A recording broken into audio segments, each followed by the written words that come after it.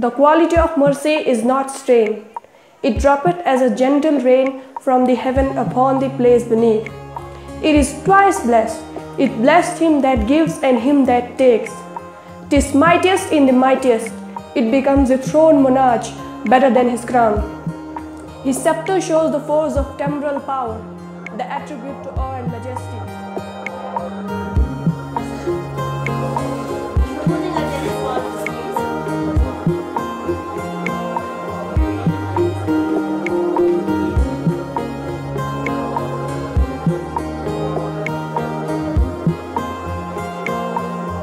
Breswana, it's my dad's ancestral village. He was born here. We started the school in May 2009. There is a government school in every village and there was one here as well. But it's pretty obvious that for the past many years, 20-30 years at least, that I can see, that I remember, the education has been pretty negligent to almost like, you have generations of students coming out who are practically illiterate. That's the kind of education the government schools are providing. Unfortunately, it continues even till today.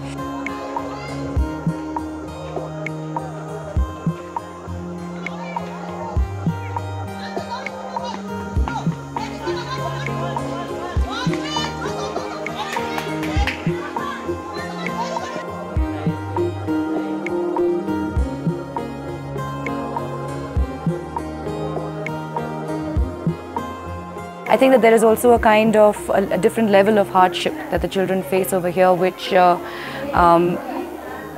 we do not understand living in the cities.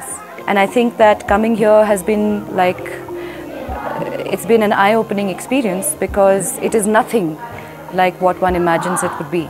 The children here are tremendously bright. Our school, we have teachers who teach us everything about the world, and side by side to studies, they also have fun with us. They let us play games, and they also give us the environment we need for studies, which we like. We learn many more things here.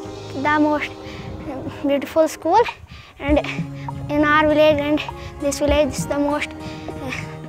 This is the one of the school which has more education. So one of the most interesting features about this school is also the morning assembly.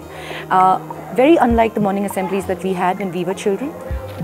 The assemblies here are far more interactive, and there is a lot of emphasis that Sabbah ma'am and other teachers give to news. Consequently, what we have are students who are very much more informed about events and sports and tragedies and all kinds of important news. So from around 30 odd students in 2009, today we are at Alhamdulillah 370 plus students. The same kids who are in KG, they've passed their 8th standard. 2 of them are already in Kishtwar doing their higher studies because we didn't have permission beyond 8th. The plan is to take the school up to at least 12th in the village, and then maybe if our funding and if everything falls into place, we want to maybe create a lower down the mountain in Assisi, build a college perhaps if we get faculty, if we get good enough teachers.